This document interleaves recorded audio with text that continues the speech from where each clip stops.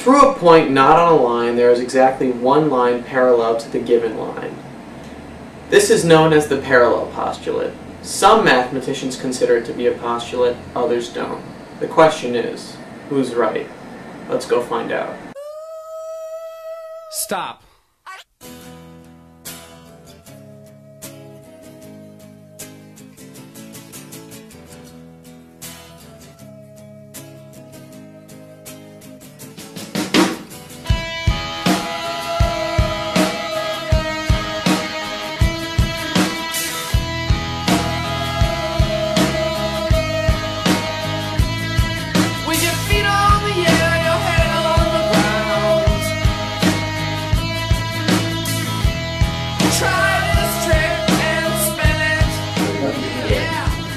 Parallel postulate?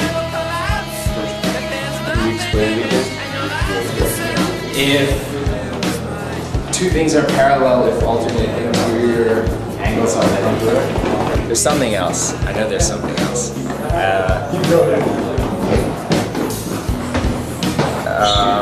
The alternate interior, and there's the other name for the other thing. I'm sorry that I can't help you more than I am right now. But good luck on your endeavors. I don't know what the hell that is. Yeah, is that the one where like alternate interior angles and stuff like that? Two lines! Together. No intersections. No nothing. No funny business. Two lines.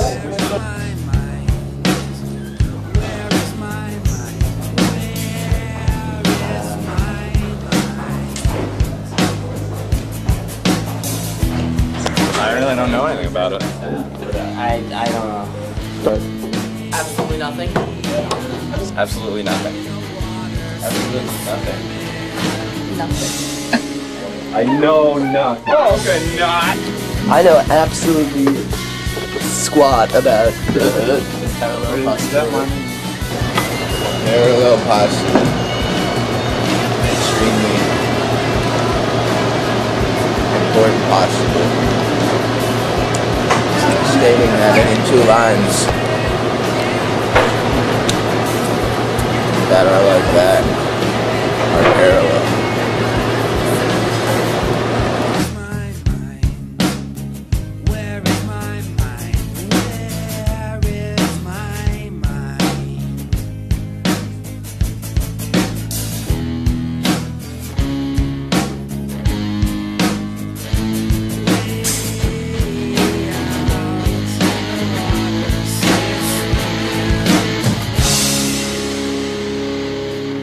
I know the parallel postulate says if you have a line and a point not on a line, and there exists exactly one line through that point parallel to the original line. But it's a little controversial because not all mathematicians agree that that's a postulate, right? A postulate is something you assume to be true, and not everybody actually believes that that is the nature of space and shape. So there's one branch of geometry that holds true to that idea, and that's what you guys study. There's two other branches of geometry that say, well, there is no such thing as parallel lines. There's no line through that point parallel to the original line. That's a whole different body of geometry. And then there's a third body of geometry that says, well, there are infinite number of lines through that point parallel to that original line. And then you get a whole bunch of different things about geometry. And what's interesting is those three different geometries model the universe we live in different places, in different areas, right? So it's a little creepy. There's not just one geometry. So basically the parallel postulate is this idea that if you have one line, just L, and then you have any given point, P, there's only one line that can run through P that's parallel to L. And the problem with that is that no one wants to take it as a postulate because it's kind of complicated. So Euclid took it as a postulate, and that's basically defines Euclidean geometry. My question to you is, why is it postulated? Why can't you prove that through a point not on a line there's one and only one line parallel to a given line? Couldn't you prove it by assuming there's more than one and showing they're the same line? Try it. It can either be a postulate or it can be a theorem, depending on the way you set up your system, the way you start setting up the things that you're going to consider postulates. Now, Euclid was very suspicious of this postulate, and he tried to prove it, but he couldn't.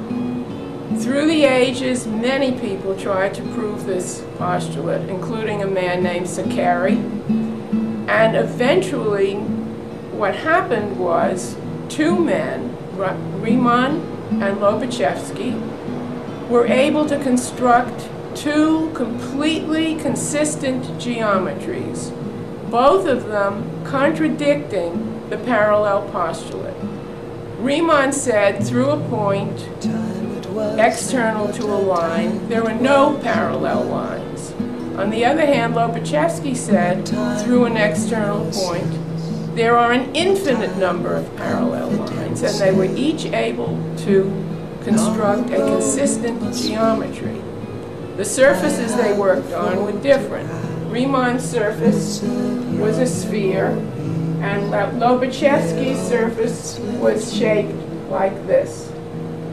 And that, in a sense, if you want to put it this way, proved that that postulate could not be proved, because it was possible to get consistent geometries denying that postulate, in addition to Euclid's consistent geometry.